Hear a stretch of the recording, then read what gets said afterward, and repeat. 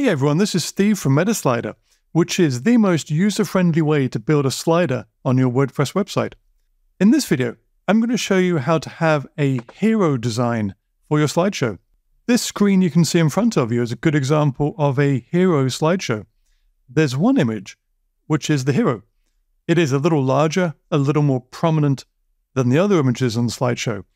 You still have the normal rotation effect in a slider, but all the images are not equal all the time.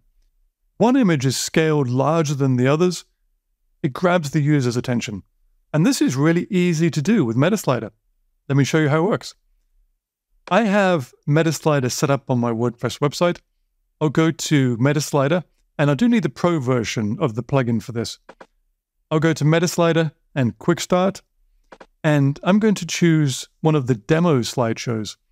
I'm going to choose the image slideshow option. And the key for this, once the sample slides have loaded here, the key is to choose the correct theme. In the right sidebar, I'm going to change the default theme to the hero theme. There it is. There's the hero theme. I'll click on the select button and it's ready to go. I can click on save and I'll go to posts, add new post, and I'll call this hero.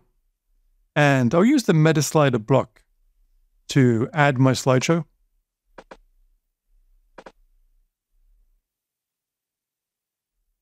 I'll click on publish. And let's see what this looks like on the front of the site. There we have the hero slideshow. Just like a normal slideshow, we have the arrows, we have the navigation buttons, but one of the images is popping up larger than the others. There's some customization you can do to this if you want. You can go to MetaSlider and edit your new slideshow. One of the things you might want to do is to change the height and the width of the image.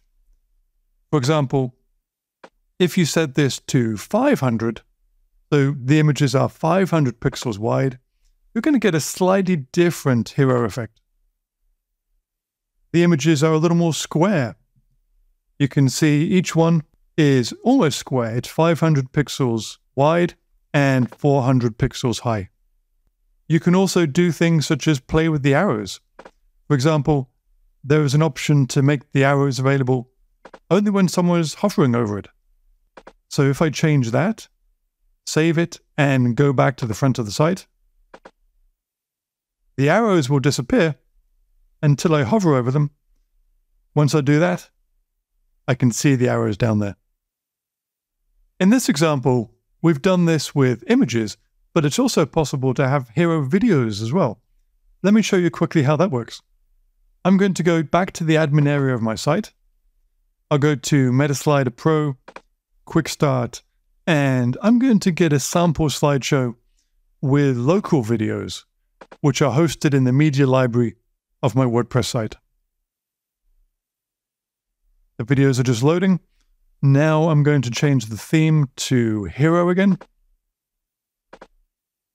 I'll click on save and I'll go to posts, add new post, and let's call this hero video.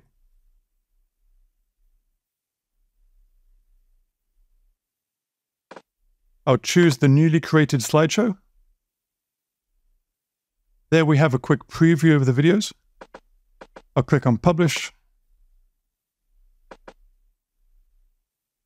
And there we go.